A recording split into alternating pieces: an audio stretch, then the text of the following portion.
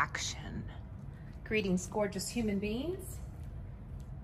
This is a summary of something that we all could do and work on, and this is an assignment about following your bliss.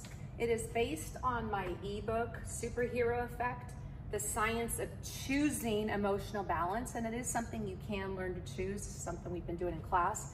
It's your 7-day hero's journey to heart-brain unity via 99-second yogic habits. So yoga-based habits, that's what we're doing. The page 20 of this 20-page book is a log, which you got in class, and if you didn't, I will put a PDF so you can load this, get this yourself off the internet. It's my 7-day hero's journey to follow my bliss habits. It's a self-accountability log. You could put your name on there, and what you're deciding is your day range. So we started this last week. Today's 11/11. I thought that was a great auspicious day, so I started mine today. It's just the way I am with these things. And did a full day range. I have 7 days there, but you can also go to a full 21. I invite you to get an accountability partner to do this.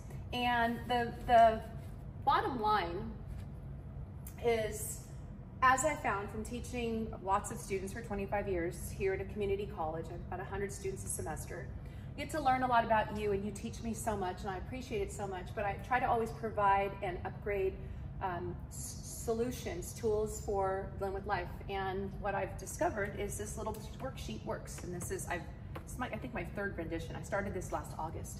So follow your bliss, or 99-second habits.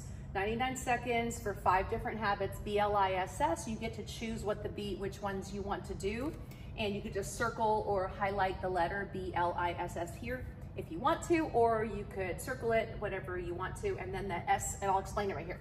So what it is typically what I find is, and I think what most people, what I've found, especially learning in Ayurveda, most people will exhibit their stress as anxiety. Anxiety that comes up needs to be calmed down. Anger is literally you need to be cooled off. It tends to get hot. And depression needs uplifting. And then there are different addictions that are associated with those. But the BLISS, to follow your bliss, with this little worksheet, the B stands for breathing. The 2-1 breathing, I think, is one of the most powerful, accessible, and affordable, because it's free, a tool that you can use to calm things down. Bouncing, preferably on a rebounder, but you can still bounce just like this, and it's just as effective. And that is also B, but you don't have to do both B's. It just depends on what your need is for that day.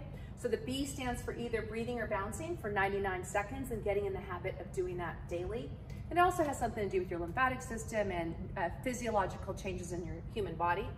The L stands for laughing or loving. It is laughing and loving more like childlike, more in your emotional centers. You have really, people say inner child, there's really 2 inner children.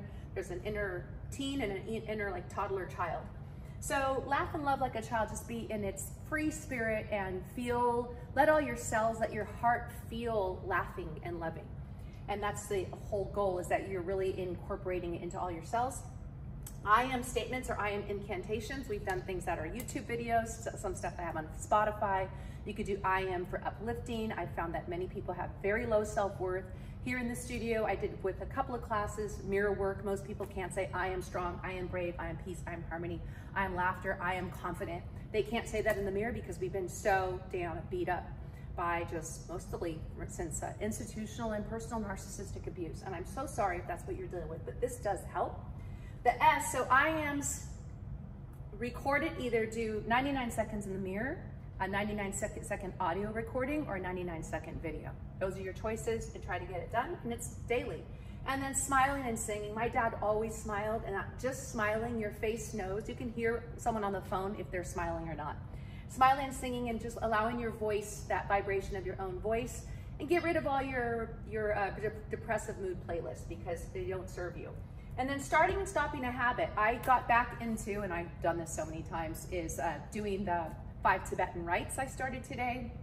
And one of the things I started before, simple habit, was before I leave, I clean out the coffee pot so it's ready for the next morning. So, or, you know, getting on go for a little walk, just a quick walk around the block. Starting or stopping a simple habit. And that is it. So see if you could.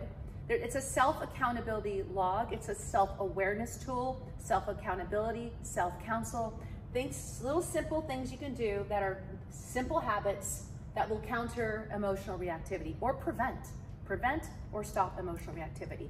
I think it'll be great. I will figure out how to put a link underneath here, I think. I don't know. It's a PDF. Maybe I'll just put a link to the site. I'm not sure. So that's it, people. Go have fun with that. Love and light to you.